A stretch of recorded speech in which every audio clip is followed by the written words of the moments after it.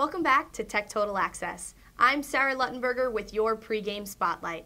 Virginia Tech men's basketball proved their worth this past weekend as they were crowned ACC tournament champions for the first time in program history. They left the Barclays Center with the title, defeating number 1 seed Duke 82-67 after taking down Clemson, Notre Dame, and North Carolina in back-to-back games. The spotlight was on tournament MVP Hunter Couture as he performed the best game of his career, putting up 31 points and completing 7 three-pointers against the Blue Devils.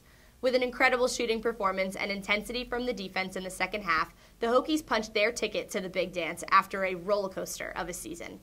The 11-seed Virginia Tech will now face 6-seed Texas in Milwaukee, Wisconsin this Friday at 4:30 to compete in their first game of the NCAA tournament.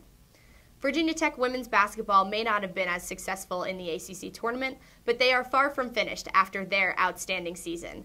The Hokies fell to NC State in a 70-55 loss in the semifinals, but have succeeded in making a name for themselves all season long. Throughout the year, the Hokies have had many players shine. Liz Kitley has been racking up awards and honors while Asia Shepard has been breaking school records. Despite coming up short to an amazing team in the Wolfpack, the Hokies still secured a number 5 seed and will be contesting 12-seeded Florida Gulf Coast on March 18th at 2:30 in College Park, Maryland. This is your insider for Hokies basketball as both teams will compete in the NCAA tournament on Friday. We'll make sure to keep you updated throughout the week on our Instagram and Twitter.